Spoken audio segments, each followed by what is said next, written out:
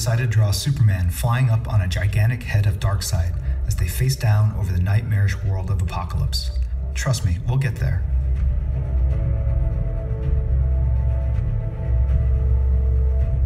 As you can see, drawing with Google Tilt Brush is really a paradox. It's like drawing and sculpting at the same time, as you have to mentally compose the shot in 3D as you create a 2D line with your arm. It's akin to painting, meaning your whole body gets into the action. It's quite a workout, but different because the paint can't mix and is completely opaque for the most part.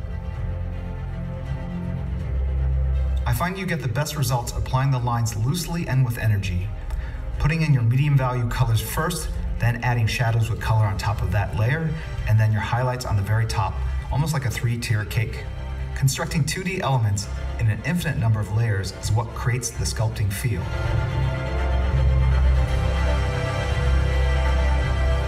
And once you layer enough, you get something like this.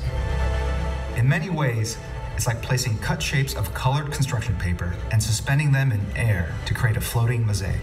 You could even take what you've drawn and thrust it into outer space. The coolest thing about creating in Google Tilt Brush is how engaged you are as an artist with what you create.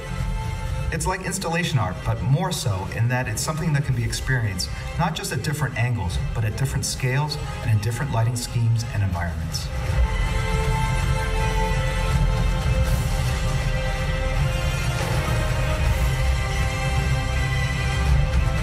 You can literally walk through your art, and it has a three-dimensionality and life to it that a canvas simply cannot convey.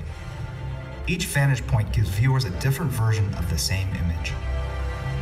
Seeing it displayed on a 2D screen can't quite articulate how amazing and otherworldly it feels wearing VR gear and inhabiting the space created by an artist's imagination.